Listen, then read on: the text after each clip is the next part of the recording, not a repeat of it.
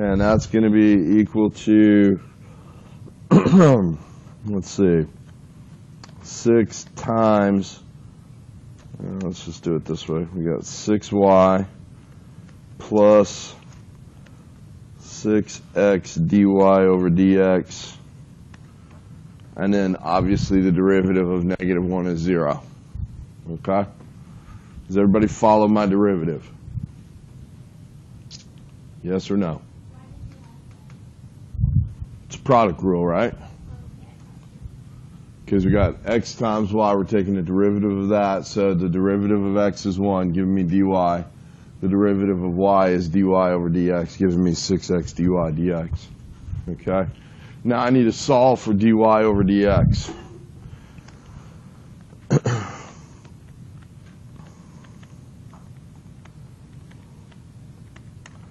Which means that I'm basically looking at the following. I've got 3y squared dy over dx minus 6x dy over dx is equal to 6y minus 3x squared. Does everybody follow what I did? Okay, now I'm going to factor out the dy over dx.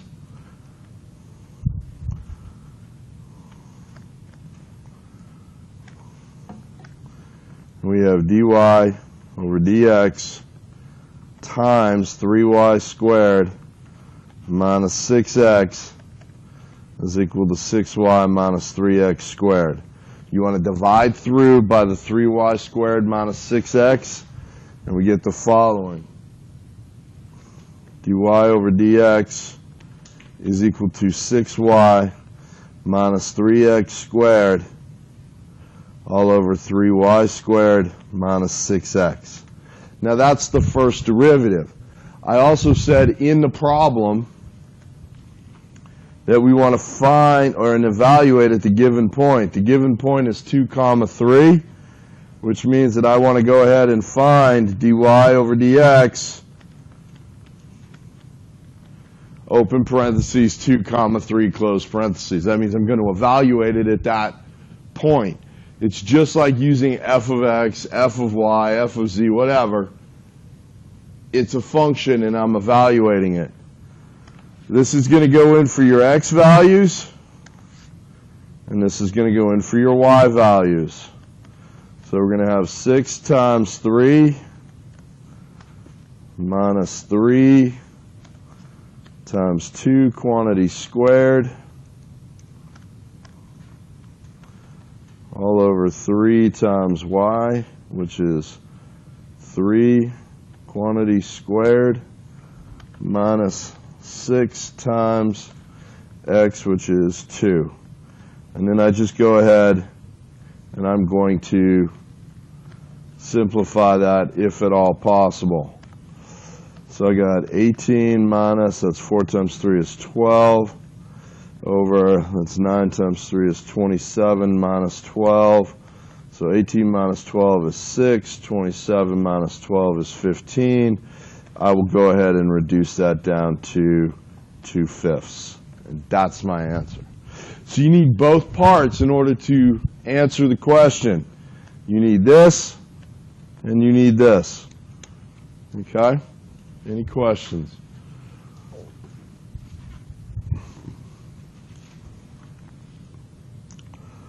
So now we've got this function here. This, or I should say this equation, x squared y minus 4x equals 5. I want the class to find the first derivative implicitly. Do not solve it for y. Solve it implicitly. So we will find a derivative implicitly.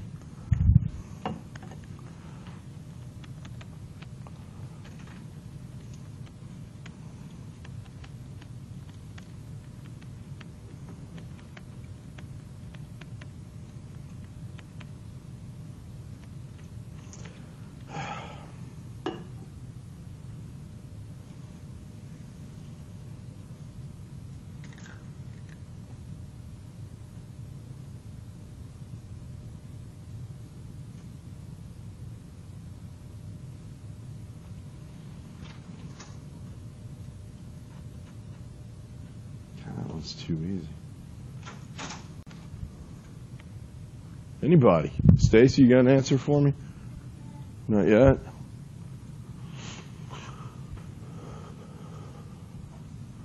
Carter, you got an answer for me? What do you got? 4 minus 2x, y, x. Does anybody agree with him? Because I have no idea what it is. Okay.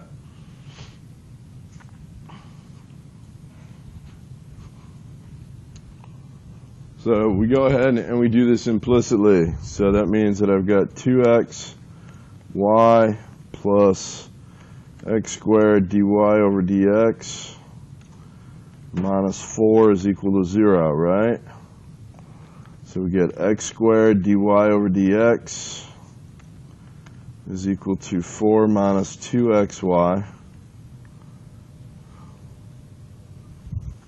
dy over dx is equal to 4 over x squared minus 2y over x, right? Is that what you said?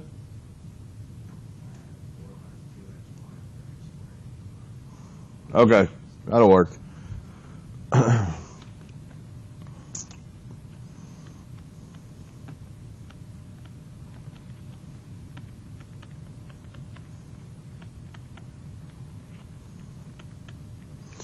Now, the question is, all right, first off, the question is, did anybody not get either one of those? Yes. No, I didn't get it. Do you understand what you did wrong? I have no idea. All right, let's see what you got, Eric. Let me look at it. I'm rewriting what you got, but Right. I had 2x, and then I tried to take the derivative of that, and I thought it was just 1, so I didn't put anything. All right, it is, but you got, if you take the derivative of y, it's kind of like, it's exactly what I did right here. If you take the derivative of y, and it's 1, you still got to indicate that I took the derivative of y with respect to x by putting the dy over dx. Now, I do this because, number one, to me that seems like an awful lot of work. Because if I look at the function x squared y minus 4x equals 5, I could write it as x squared y equals 5 minus 4x, and then I could write it as y is equal to 5 over x squared minus 4 over x. Now, why do I keep splitting it up like that? Well, because I don't like to do the quotient rule. Just because it takes more work. Because if I split it up like this right here becomes y is equal to 5x to the negative 2 minus 4x to the negative 1. And now find the derivative, and what do you get? You have dy over dx is equal to what? Well, go ahead.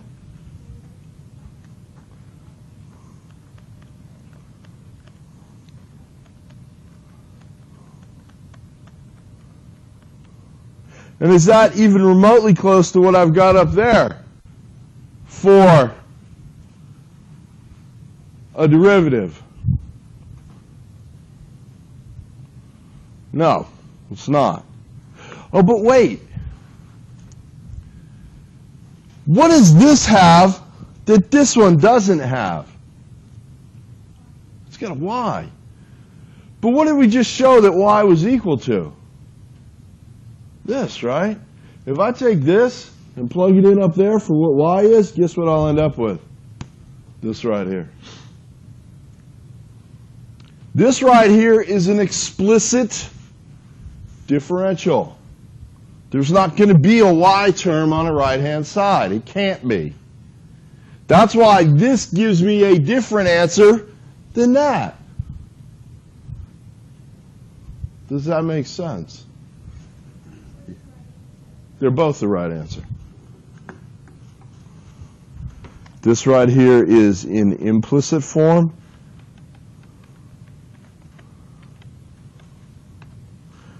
And this one down here, if I were to rewrite it with positive exponents, this is in explicit form.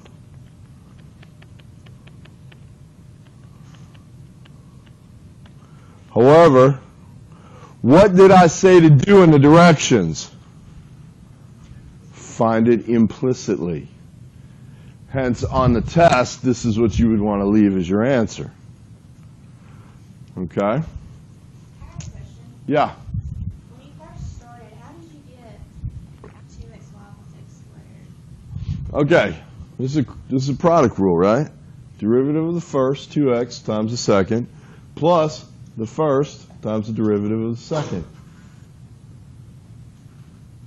Which is backwards from the way the textbook writes it. I told you guys that when I went over it. But I get the same answer that you get if you use the product rule. Using the textbook method, right? Where am I losing you? It's just, I'm used to doing it. I know. I'm sorry. But addition and multiplication are commutative, right? That's Would the y not go away on the 2? no. Because I'm looking at taking the derivative of the first, which is 2x, times the second, which is y. It can't go away. Okay? Does that make sense? Are you sure? Because you don't look convinced. What's the difference between doing that and doing this? Take the derivative of that. 2x cosine x. Let's make that a sign because I don't want to change the signs.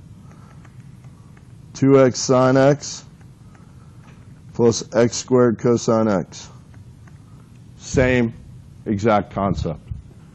The trig function doesn't go away. It's still there. The y is a differentiable function of x, even though it's not in terms of x. Okay? So, we have dy over dx is equal to 4 over x squared minus 2y over x, or we have the other one. Doesn't really matter. Okay? So let's look at it from this point of view. Let's say that we've got the derivative dy over dx, and we'll go ahead and use the 4 minus 2xy over x squared form.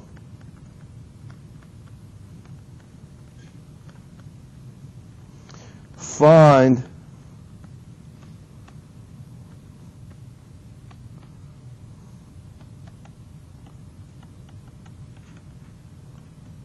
the following implicitly. What does this tell me to do? Find the second derivative. Well, if this is the first derivative, I'm going to find the second derivative now. That means when I go to find the second derivative, this right here becomes that notation, d squared y over dx squared. This is the second derivative of y with respect to the second derivative of x. Okay? What do I got to use here? Can't hear you. Quotient rule. Okay? Got to use quotient rule.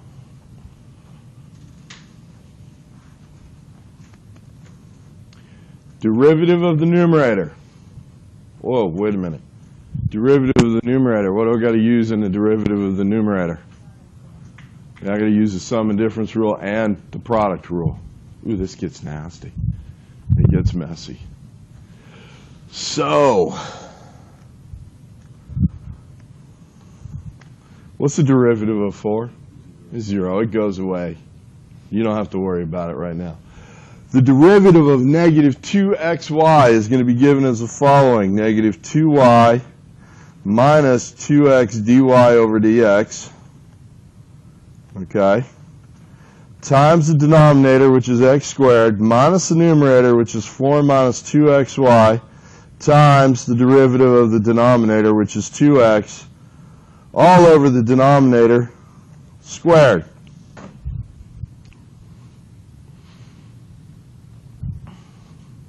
You guys follow me on that?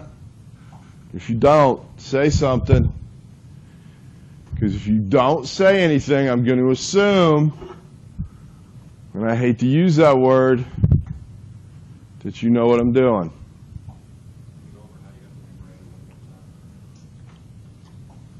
Yep. This part right here, the negative 2y, that's using the first part of the product rule. What's the derivative of x? 1 gives me negative 2y. The 4 goes away. I don't have to worry about it, right? Then I've also got to deal with the fact that I got to take the derivative of that with respect to the second factor. Okay? So it's going to be plus, but it happens to be a minus in this case because the whole term is minus to start with, right? 2x times the derivative of y, which is dy over dx, times what the denominator is, which is x squared. Then, since this is a quotient rule, overall, I'm subtracting the numerator times the derivative of the denominator. Or up there is the denominator. Questions? Comments? Just because I do my product rule backwards from the way the textbook is giving you and the way most people teach it to you does not make it any less valid. I'm a huge proponent of if you find an easier method for you. For me, this is my easier method. It's not always easier for other people, but it takes you a little while to get acclimated to it. Like I said, it just helped me to remember the formulas overall. Because let's be realistic, how many formulas am I asking you guys to remember by the end of this summer? About 50 or 60. In addition to the 100 and some odd that you already learned from trigonometry, in addition to the other 50 or 60 that you should already know from your algebra class. Okay? Anything that helps you remember it. But you know what? I'm not done with this. Why am I not done with this? Because there's a dy over dx in there, which means that I got to substitute in what dy over dx is.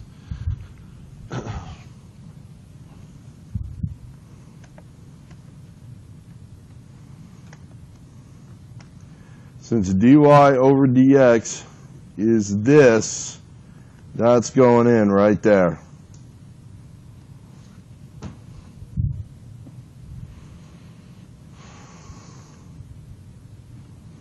Which means the second derivative of y with respect to x is equal to the following. Negative 2y minus 2x times 4 minus 2xy all over x squared. And that whole thing is times x squared minus 4 minus 2xy times 2x all over x to the fourth. And notice I have not even begun to really simplify the numerator yet. The reason I was going to wait is because this x squared here will divide out with this x squared when I take this x squared and distribute it over both terms, right?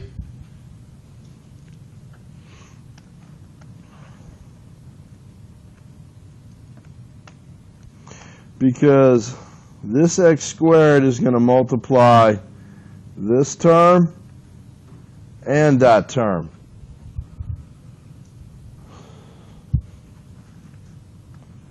So I end up with negative 2 x squared y. And now, here comes the fun part. That's going to divide out, right? That's going to go away. And then I still have to take this negative 2x here and multiply it by the 4 and multiply it by the negative 2xy. I'm not going to do that all at once. I'm going to write it as negative 2x times 4 minus 2xy minus, this one I am going to go ahead and multiply out. That's negative 4 times 2x is a minus 8x. That's a negative negative times a positive is a positive 4x squared y. All over x to the fourth. I need to keep going because I'm not even close to being done with simplifying this thing.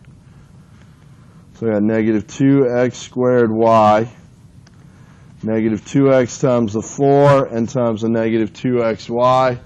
That's going to give me a negative 8x plus 4x squared y minus 8x plus 4x squared y all over x to the 4th. So I got a negative 2x squared y. Let me just double check and make sure I haven't made any mistakes that I can see. Okay. So 8, so that's going to be a 6x squared y minus 16x all over x to the 4th. But I'm not done yet, am I? That's going to be equal to 2 times 3xy minus 8 all over x cubed.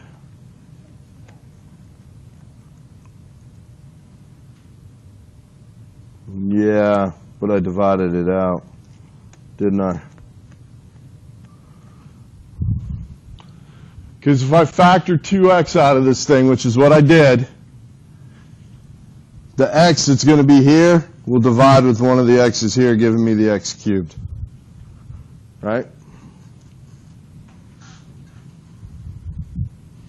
That's your answer. That's your second derivative. And yes, you do need to simplify them as much as you possibly can. I probably would accept this on a test. I'm not sure if WebAssign would.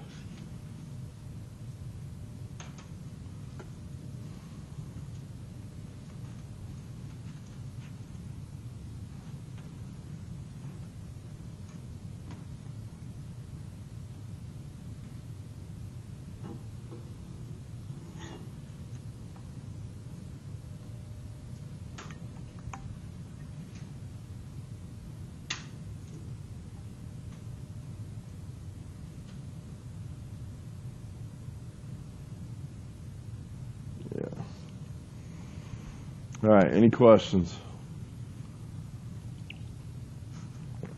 Okay, good. Yeah. Okay. Can you go over how you first set up the equation? All the way back at the beginning?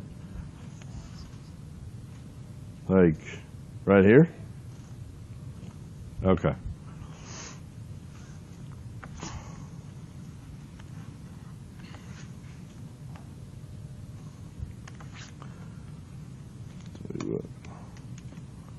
Yeah.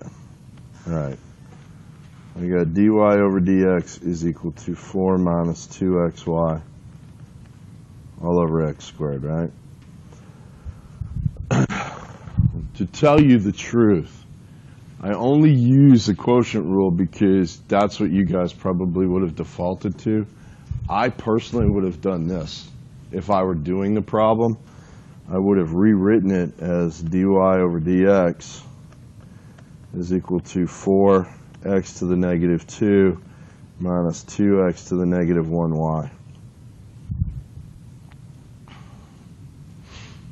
4 over x squared, right? Minus 2xy over x squared. The x and the x squared will cancel one out so that I'd actually have 2y over x. I'm going to rewrite them like that because I don't have to use the quotient rule now.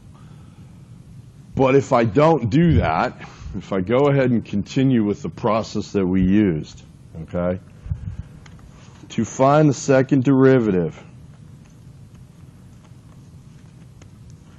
what I'm looking at is d over dx of 4 minus 2xy times x squared. I'll tell you what I'm going to do. Let's do this. I'm going to put this in red. I'm going to put this in fuchsia. And if there's anybody that's colorblind, I do sincerely apologize for using multiple colors. it does help me concentrate. Okay, that's the derivative of the numerator right here times the denominator, right? You follow me on that part. Then I'm going to subtract the numerator times the derivative of the denominator. And that's all going to be over the denominator quantity squared. Okay, so you got me on this, right?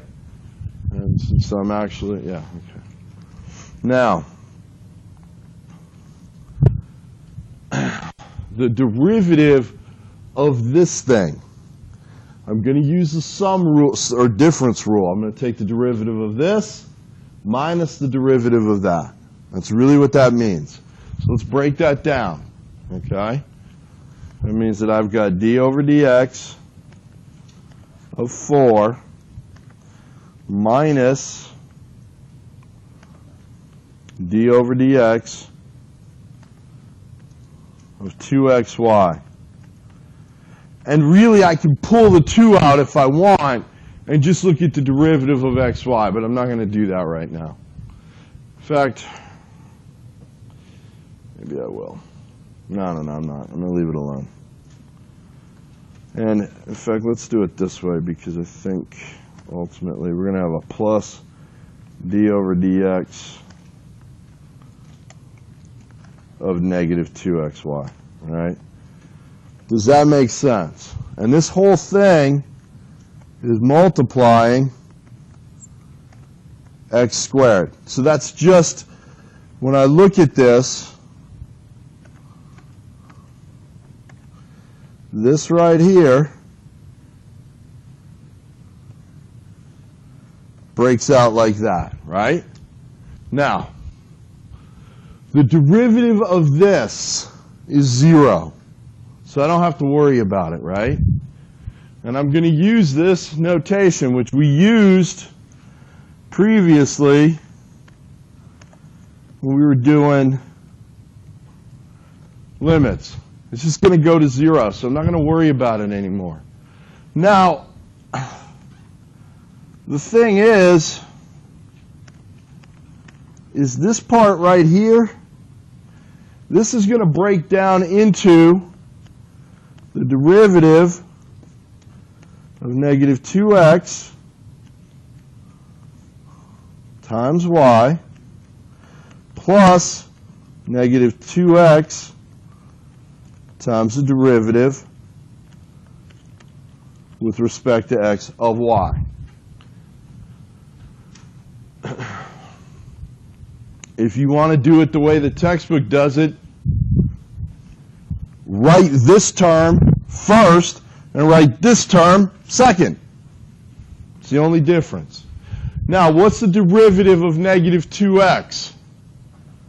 Negative 2y plus a minus 2x, which is minus 2x. What's the derivative of y with respect to x? Say that again. dy over dx. Because I'm assuming, Haley, right? No. Mallory, I'm sorry. Mallory, I'm assuming this is where you were getting hung up, right? Does that make sense now?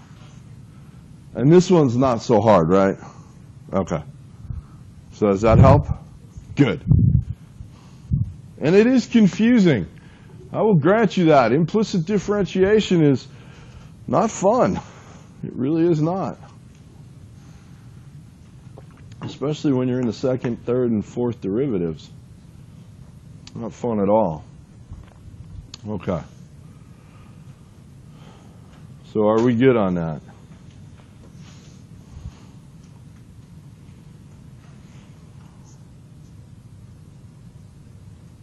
Okay. And that brings us down to where we were. All right. That's the end of